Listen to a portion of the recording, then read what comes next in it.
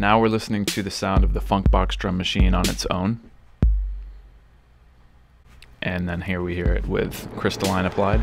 It's a little too much, so we want to adjust the settings for the ducking. So we're going to adjust the ducking sensitivity.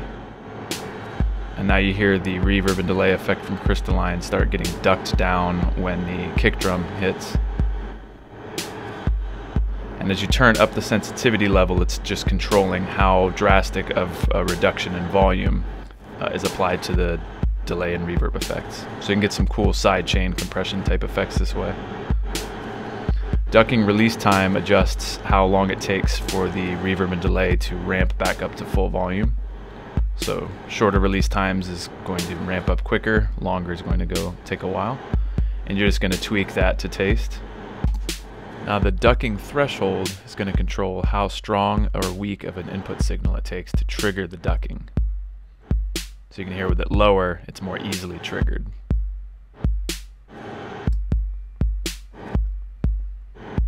And as it gets turned up louder, it takes a stronger signal to trigger the ducking.